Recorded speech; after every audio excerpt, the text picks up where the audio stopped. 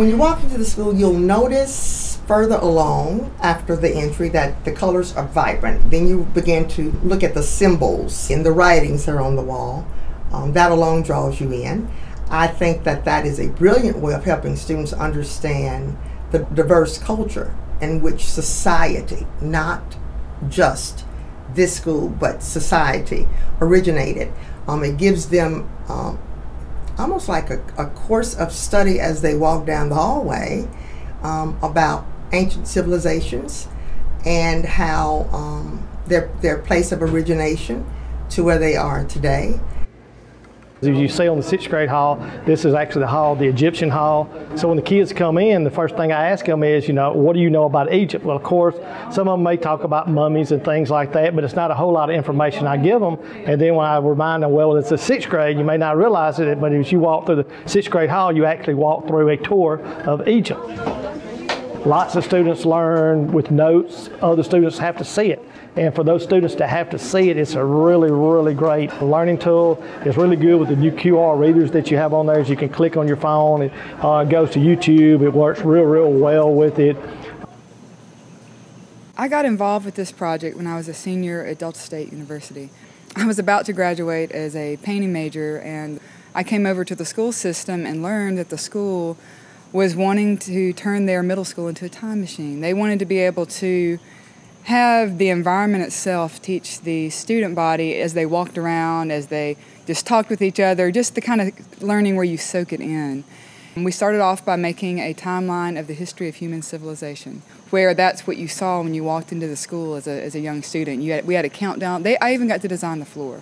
So we had a countdown on the floor and a time machine and this exhaust of human civilization. And we called it Walls That Teach, and I guess that's literally what it became. As I was designing or thinking about the design for these walls that would hopefully be seen by 6th, 7th, and 8th graders for a long time, because I didn't want it to be about facts, I wanted to be about the way it felt. And I've always been fascinated with how a group of humans is affected by the particular land they're living on. You can't help but because that's the resources you have available to you, and the resources you have end up influencing the culture you become. Whatever it is you have to work with what you've got in front of you in the land. And so I did take that kind of spin on each one of the halls, Egypt being the first one I did. I decided to make the left side like the wild part of Egypt. And then on the right-hand side of the wall, it was about the culture itself and how they interacted with the land. And I focused on things like how they dressed and how they wore their makeup and how they farmed the land. And they documented it so beautifully in their own drawings. And so on and so forth, I went through these cultures. China was next.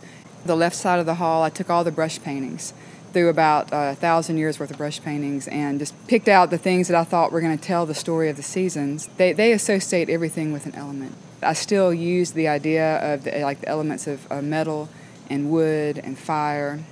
They were extremely technological, so I pulled in all this technology and really also tried to give credit to that culture for influencing the rest of us.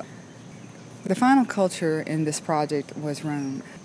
The Western world was always fascinated with perspective or being able to try to magically recreate how the world really looks. And so that hall is a little bit different in that I used the entire wall and I tried to make more lifelike seeming images of the architecture where it looks like you could walk down a street or walk up to a food counter.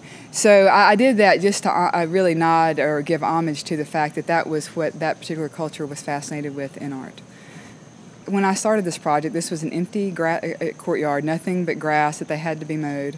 And I just saw the potential for something hands-on. And like I was saying, I'm always trying to find a way to connect the natural world with the culture that I'm talking about. So rather than painting about nature, since I was in Mississippi and this was a Mississippi culture, I wanted to actually have a living environment. We partnered with the Choctaw Nation over in Philadelphia, and we went and studied the architecture.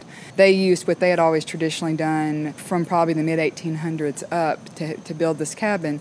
So they came over and we had a group of students. We kind of had a little mini workshop a few times. Often teachers would allow students to come out and work with me to complete a section, particularly on the walls themselves. The students that helped me do that are now in their 30s. I see them around town, and it is true they have never forgotten that experience. So that was my task as an artist, is to try to make something beautiful but also educational. And I loved it. I loved research, and I just loved that challenge of altering this building. I'd never done anything like it. I probably will never do anything like it again.